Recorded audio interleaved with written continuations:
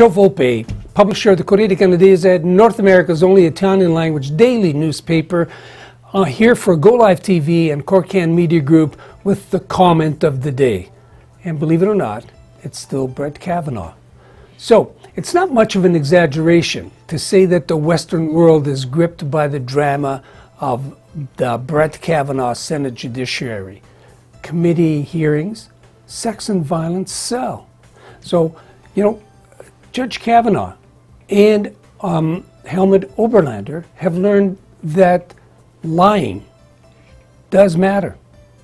It matters so much that today, even though we had the discussion about the NAFTA agreement being replaced by the USA-Mexico-CA, Canada, trade agreement, during the discussions with the president, everybody wanted to talk about Judge Kavanaugh.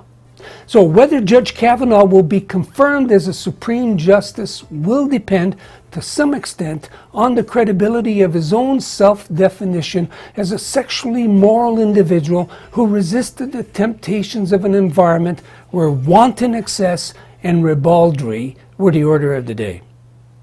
He may well have been a character taken out of the Father Knows Best genre of American sitcom TV series of the 1950s and the early 60s, before his time.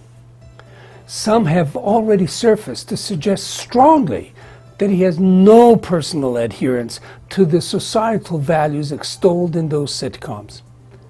It cannot be that he simply saw, but he didn't participate, they say. They do not contest that he was also a dedicated student and athlete. Those qualities got him to where he is, an accomplished jurist. They do say that he was prone to excess in drinking and in activities that were openly disrespectful or abusive of the other gender. He lied, they say. Does it matter? Even if they are right, Kavanaugh is a different man today, or so goes the argument.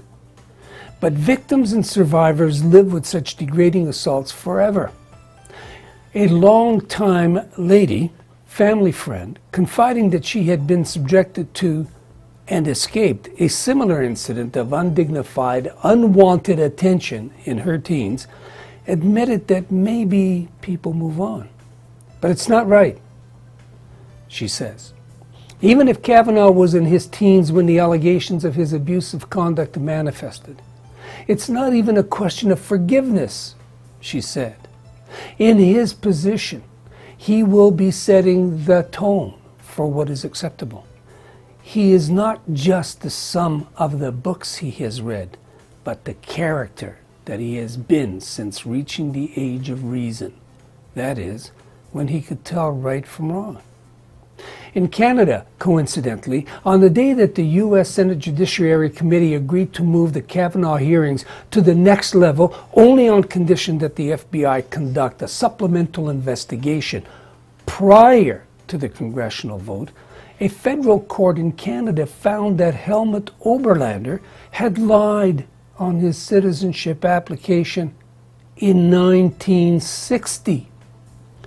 Jewish advocacy groups and the Holocaust survivors they represent were overjoyed. They have maintained for decades that Oberlander, a Ukrainian by birth, was a member of a Nazi SS group responsible for the execution of thousands of civilians, the majority Jewish, during World War II. Oberlander, now 94 years old, has always claimed that he was only 16 at the time. His involvement was as an interpreter, conscripted under pain of death to provide translation services.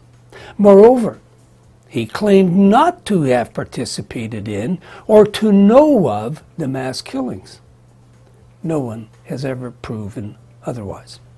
Since his immigration to Canada in 1954, he has been what some will say a model citizen.